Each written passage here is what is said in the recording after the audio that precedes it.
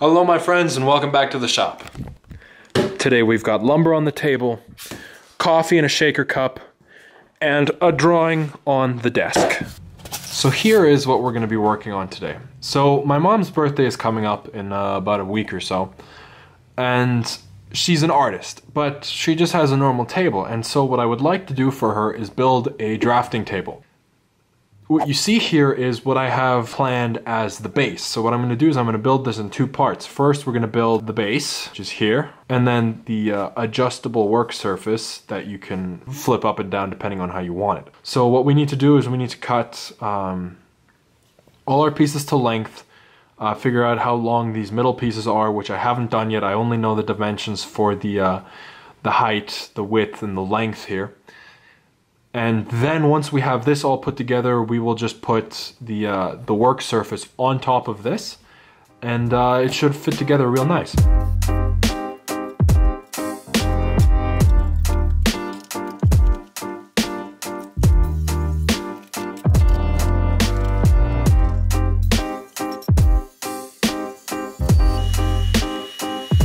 Look at that, nice and flush. Now it's time to cut the 2x6s.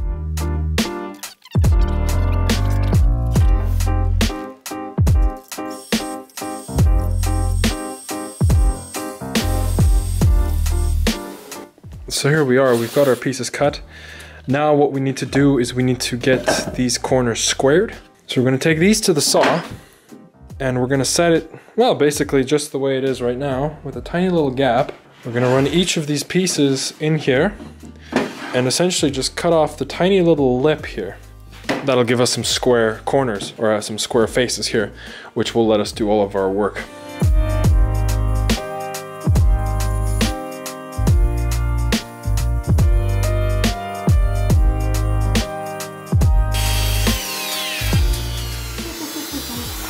The wiring in here is sketchy at best, but we got all 4 pieces cut. They're all very even now.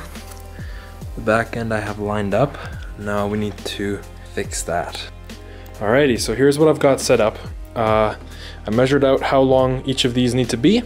Set that so that the backstop here limits exactly how long I need it. And then this keeps it all nice and square, and then I'll use my little push tool to guide it along. And we'll just take off just the corners there.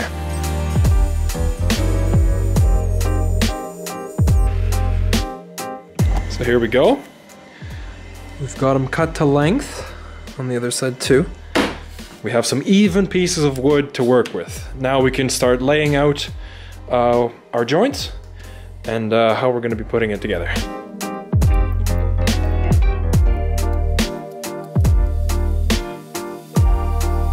I have gone ahead and put together a test joint. It holds fairly well, but the real thing is going to be more precise. I just threw this together real quick to see what I was working with and to get the table saw set to the right depth. And now we can get started.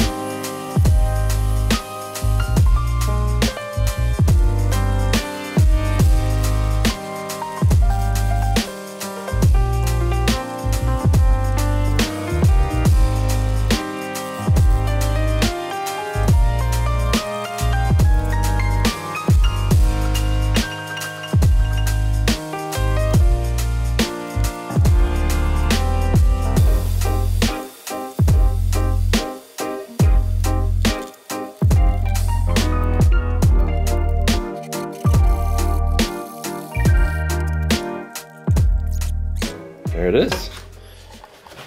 Now we can really get cracking. So I got started on fitting all these. We'll get glue into the joint when we're ready, and then that'll be super tight, super solid. Alrighty guys, I did a little bit of work with the fitment and made sure everything fits real nice. And here we are. I'm gonna wiggle it. It's not moving. It's not even glued yet, and it's not moving. The front and back wiggles a little bit still because I haven't put in the corner supports. So each of these corners here is gonna get a piece kind of like this in here, inserted properly. We're gonna joint them into each wood piece here, and that way we have some downward support, so that if my mom decides to lean on it instead of it just doing this, we actually have the support to keep it up, you know. I'm gonna get those laid out, kind of figure out what I'm doing with that, and then I'll get back to you guys.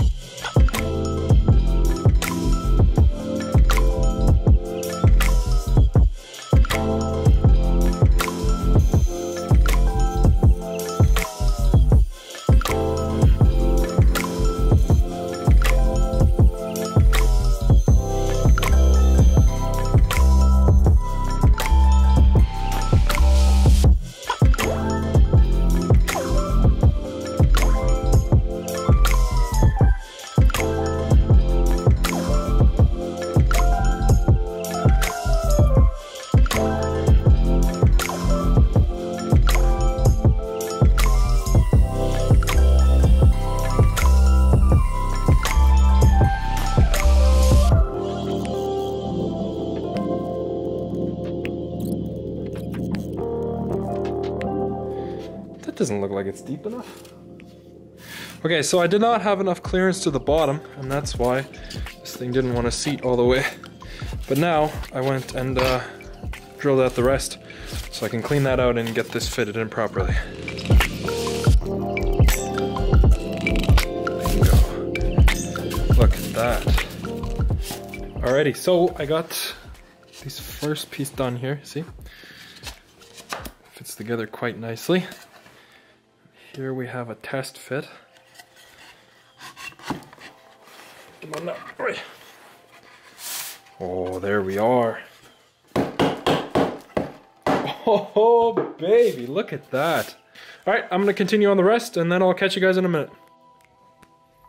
Alrighty guys, I'm back. I have everything done. All of the joints are ready to go. The last joint.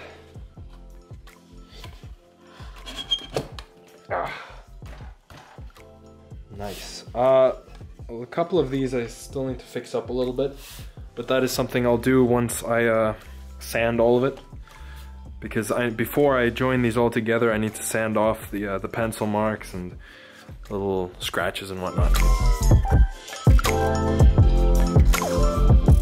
Our joints are looking good. Let's see, now we have some upright support, which means that we can put stuff on top without the whole thing falling apart.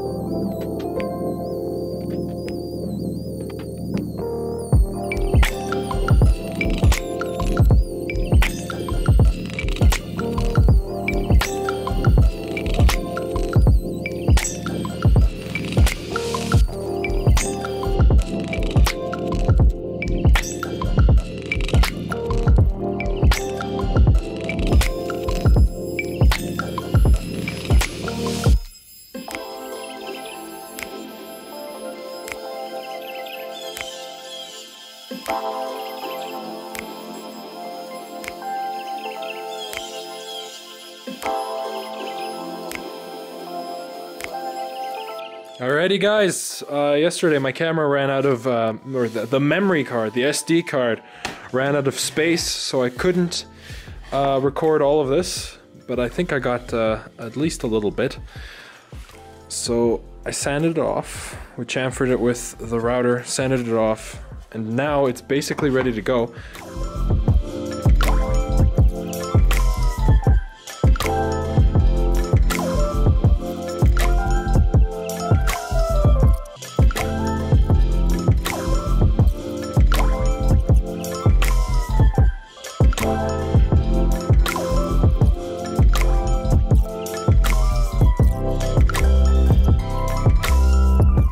been about a week since we last worked on this thing, and all I really did was glue all the pieces together, all the joints, they're all set. Next we'll be moving on to the tabletop, which sits, yeah, I'll show you guys in a second. But I've got it planned out, it's pretty much all ready to go, and I'm looking forward to getting this wrapped up. Here we are. I got the piece sanded as well, and as you can see, this thing is sturdy. No wiggle, no wobble, nothing. So now we can move on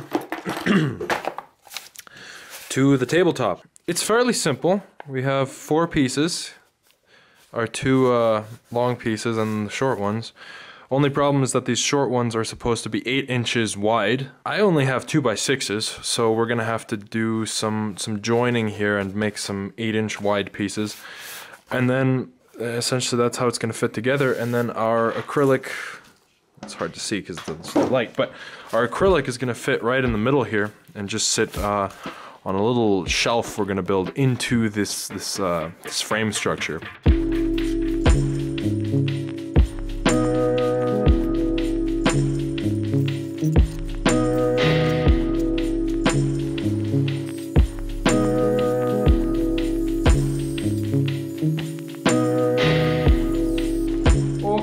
So I got all our pieces cut out. As you can see here, I cut these to 5 inches, and then I cut these guys down to 2.5.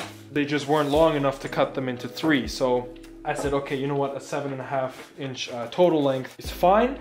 It's not a problem.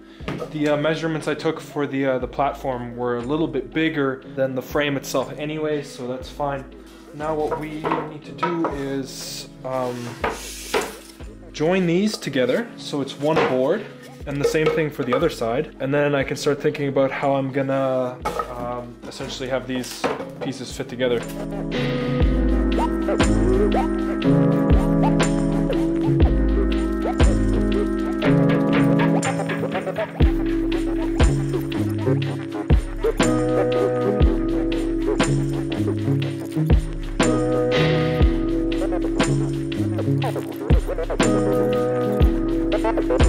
Skip the head a little bit. Hopefully you guys recognize these pieces. These are the ones we glued together earlier.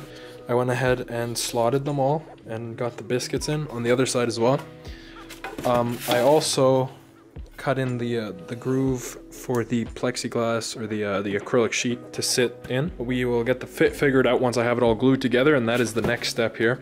So I'm just gonna go ahead and glue this together. Get clamps on there and let it set. And then once we have the final dimensions of this, I can go ahead and smooth out the inside so that it's seated properly and flush with the surface. We can also go ahead and sand and plane the surface here. So I'm gonna go ahead and do that. I'll catch you guys in a minute. So she's all glued up. Let's get these clamps off. As you can see, I added a little lip here so you can rest your pencils on here. I got this all fitted properly now as well. So this sheet sits flush with the tabletop. All that's left is sanding it uniformly. There's, you know, scratches going all directions. We're gonna sand it all smooth.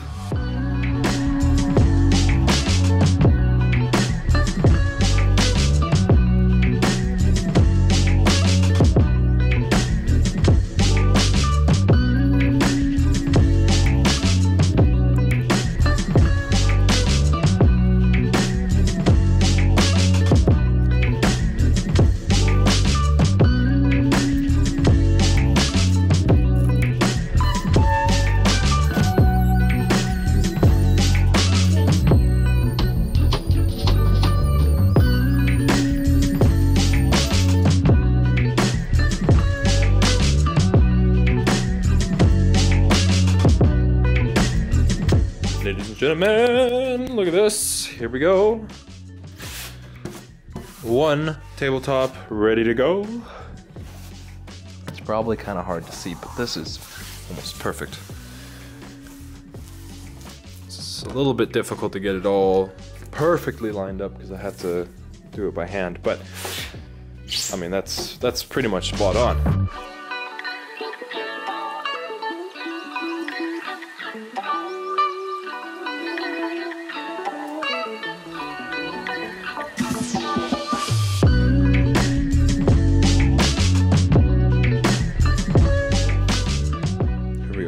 skip ahead a little bit more. And we have the tabletop done, mounted.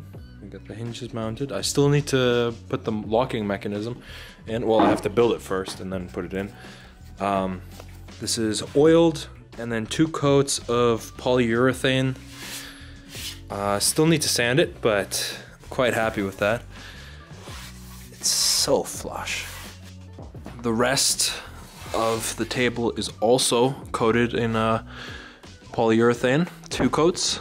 I oiled everything and then coated it. Ahoy! So here's what I've got going on for the little height holder thingies. I don't know what to call them, but I went ahead and made these off camera. It was a lot of work. I skipped most of it, otherwise this video would be 10 minutes longer. So these are ready to go. Then I went ahead and trimmed the hinges down to size so that they fit perfectly onto our supports. And then I cut out our supports and screwed them together so we can go ahead and cut our notches for hooking into these. What I have planned is that it'll essentially just sit, come on. It'll sit like so, right? And that way you can set the height of the table to whatever you want and it's not gonna move.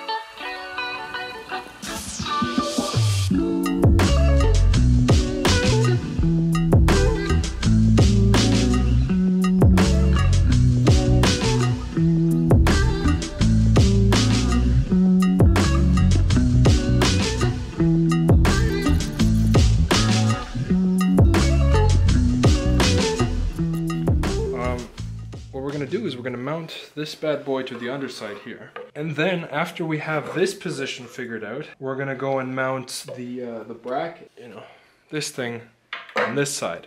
Because this we can adjust just how we need it so that it fits just right.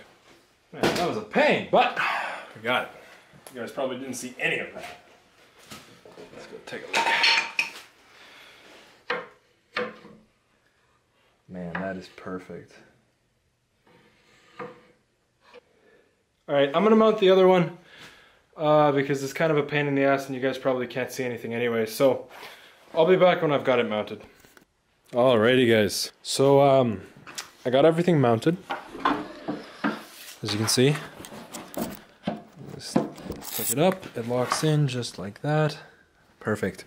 Same on the other side, you just have to reach it and then it's all good. I also got the light strips mounted, but we have a problem, and that is that it's nice and bright around the edge here, but the middle is dark. You can't see anything. And since this is a drafting desk, you know, it's kind of useless if you can't actually have light in the middle, or if you don't see, you know, through the paper in the middle here. What I'm going to do is I cut out 2 pieces of plywood. I'll screw the boards on the back, and then we're going to lay the light strips on top of the board running across. And then we'll put the foam on to diffuse the light, and then we put the acrylic sheet on to cover that. It'll be difficult to show you guys what I'm doing again, same as when I mounted those, so I'll just go ahead and do it, and then I'll show you guys afterwards. Alrighty, so I got the back plate mounted, and these strips have a place where you can cut them and solder them back together so that you can either splice pieces together or trim them, and then be able to use the pieces later on. But I've gone ahead and cut them to length so that they stretch all the way across, and I have 8 strips here. And I have my wire here and some solder. And what I'm going to do is I'm going to solder it all up again, and then we should be good to go.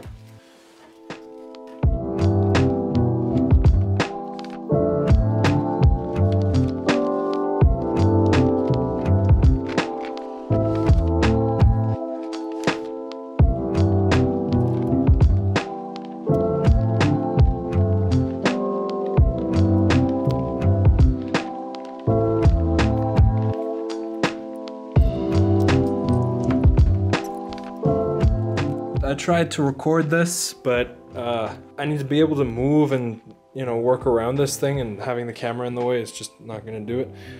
And I ripped the contact off of the strip, so I need to move this one all the way to the end. I'll do that off camera and then I'll come back to you guys. Let's turn them on. There we go. I can change the settings. There we go.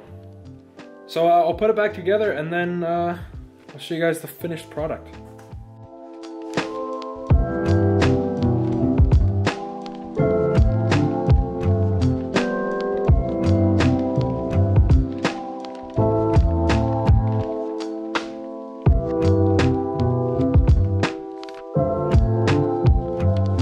Ladies and gentle friends, here we go.